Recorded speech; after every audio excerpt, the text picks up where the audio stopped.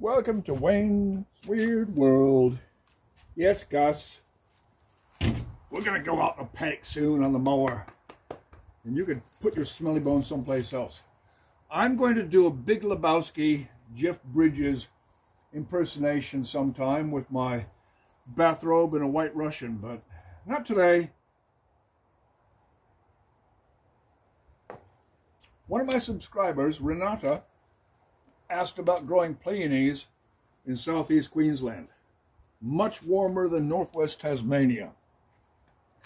I came out and had a look at mine, the little babies. Halloween, okay.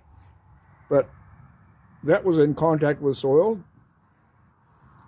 And, I'm not sure if you can see that, moldy. So they're getting too much shade, too wet. Shade from midday on, or 10, 11 o'clock is good. Sun in the middle of the day, nah, you'll burn.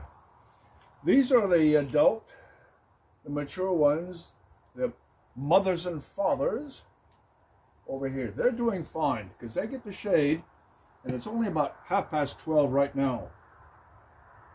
So they're doing all right, but I'm glad she alerted me. I came out and had a look because I found, here, let's look at this one. Because I found aphids on this one. Not sure if you can see the blotchiness on the leaves. So I had a squish and a squash. Now this one, these bulbils were a little bit more advanced. They're doing well. Pleione Versailles buckleberry. And I always have to have a look to see if there's any scale or anything else. These are the fat hairs. The very, very small bulbils. These are the smallest of the lot, and even they're coming along all right. Slower, but they'll be okay. Oh, and I found a little shiny snail trail or slug trail, so I'll have to come out here at night and do the snail slug hunt. That's it.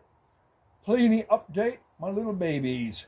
That's it. Wayne's Weird World. See you next time. Cheers.